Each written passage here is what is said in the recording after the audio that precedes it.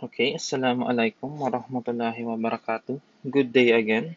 Today I will be teaching you how to do the factoring of sum or difference of two cubes. So basically the structure of your given will be like this one. You must have a cube, two cubes, and you must have a sum or difference. Okay? So either ikaw ay merong sum or difference ng dalawang cubes. Okay po? Now, the factoring method of this one is actually quite simple, okay? The first thing that you have to do is you have to get, let me just write it down. Number one, you have to get the cube root of the two terms. Sabihin lang po, ikukunin nyo, for example, you have this a cube and b cube, kukunin nyo lang po yung cube root ng parehas na yan. Okay po? And when we're talking about cube root, you can either search online or basically it's like this. You will look for three numbers, for a number multiplied thrice to itself. So, sabihin yung number na yun, i-multiply mo ng tatlong beses sa sarili niya. So, for example, pag kinuha natin yung cube root ng 8, ang sagot is 2 times 2 times 2. Parehas na number multiplied to itself. Therefore, the cube root of 8 is simply 2. Isa lang yung kukunin mo. Okay po? So, going back, yun po yung rule natin. Okay? So, after that, na makuha niyo yung cube root, you have to look at this part. Okay? Ang gagawin mo daw dyan is you have to express your two cube roots, okay, as this form. So, express in the form. Sorry. In the form. Anong form? Yung binox natin na blue. So, ito yan. Okay po? So, ganyan po yung gagawin nyo. Yan po yung importanteng part when it comes to the factored form of the sum or difference of two cubes. Okay po? So, yeah. So, basically what you need to do here is, firstly, let's go going back here. Firstly, you need to get this part, the binomial part. Okay po? And the binomial part is just simply combining the two. Okay? Combining, not necessarily doing any operation sa kanila. Combining the two, putting them together with a plus or a minus. Okay po? So, combine mo lang sila with a plus or a minus. Let me just erase this. Okay. Next, the next thing you have to do is you have to express this part. Itong part na yan, ang ginagawa lang naman dyan, you are getting the square of the two terms. Okay? And then, multiplying them dito sa middle term. Okay? Now, operation-wise, ang ginagawa naman natin, kung plus yan, plus din to. And ito ay minus. Alternate lang. So, kung ito ay minus, ito naman plus. Okay po. So, to give you a specific explanation, let's have an example po. Okay po. Say we have x cubed plus 8. Okay.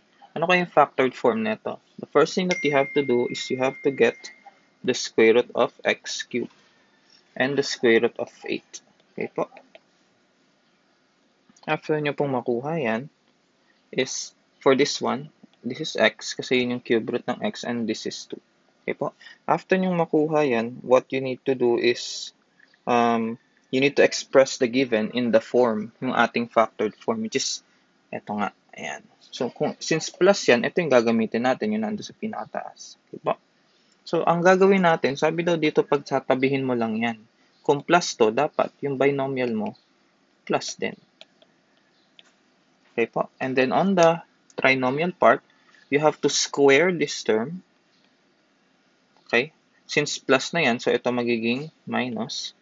The product of these two, 2x, times, plus, the square of the last term, which is 2 squared.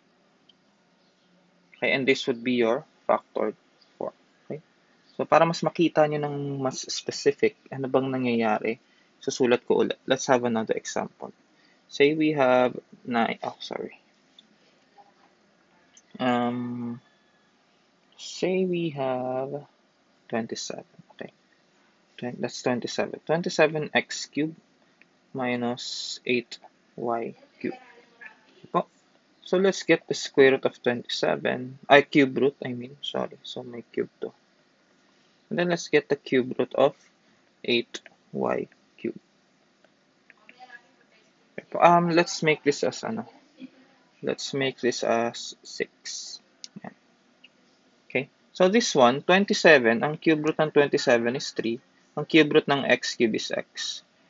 Okay po. So ito ay naging ano pala, 6. Okay. Ang cube root ng 8 is 2. Ang cube root ng y is y squared. Kasi y raised to 6 yan, i-divide mo yung 6 by 3. Kaya naging y squared. Okay? So ito na yung dalawang term mo. So anong gagawin mo dyan ngayon is you just have to put it like this. Put them together, minus. Okay? And then on this part, ang ginagawa natin dito is like this for a while. Let me write this down properly. This is 3x minus 2y squared. And this one is get the square. Sorry, let me put this in a... Get the square of the first term na may square root. Okay? Since minus to, so magiging plus na yan. Plus the product of the two. Wait, let me zoom out a little bit para magkasya. And lastly, plus pa rin, plus the square of the last term. Okay po? So, ang sagot dyan, final answer dyan would be 3x minus 2y squared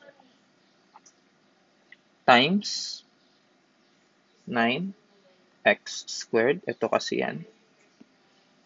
Plus 6xy squared kasi 3 times 2 is 6. X times y squared is still xy squared. And lastly, plus 4y raised to 4. This would be your final answer. Okay po?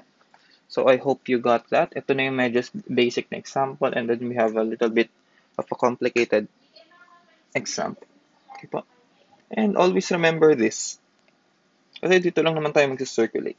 If you do know how to do notations, madali na sa'yo para gamitin itong formula natin na to. Okay? So, thank you everyone for listening and assalamu alaikum warahmatullahi wabarakatuh.